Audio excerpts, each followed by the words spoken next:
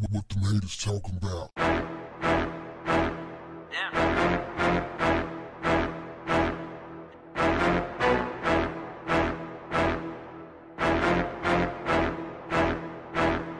What's up, family? In the early 90s, Living Single was one of the biggest hits on television. Actually, it was a surprising hit. Nobody knew that it would reach the type of audience it did, the type of numbers that it did. It was so big that the creators of Friends copied it. It was centered around Queen Latifah, but an audience favorite was Kyle Barker, played by Terrence T.C. Carson. This dude was a suave investment banker with an Afrocentric flair. He was sharp, witty, stylish, and his banter with Maxine just took his whole character over the top. I saw him recently on Comedy Hype, and he was talking about his exit. The interviewer asked him about his early exit. He thought he had left. He said, "No, man, I was fired." They fired the dude. Not surprisingly, he was fired because he addressed his concerns. Now, this is not just a black thing, but it tends to happen to black actors more. You know how that goes. But he said something that I could relate to. He said that anytime the cast had a problem, he would be the spokesperson. So he wasn't going in trying to kick up dust. The cast had issues and they wanted answers. So somebody got to be the spokesperson, so he chose to be the spokesperson. This put him on the bad side of management. So basically he said that the way it went down is that they penalized him for standing up for himself.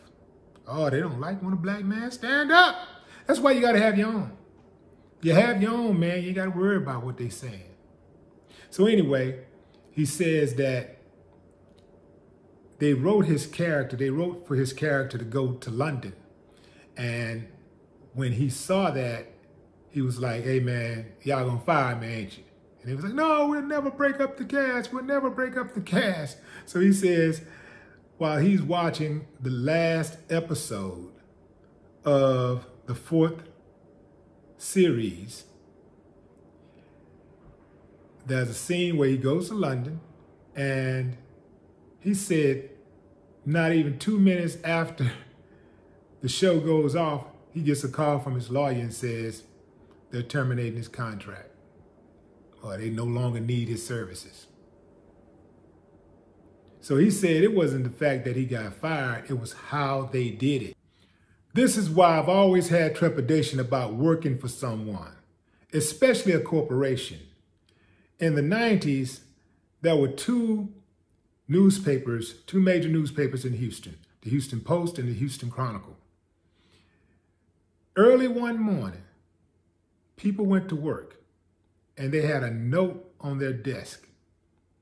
Said they had to vacate the building within 30 minutes.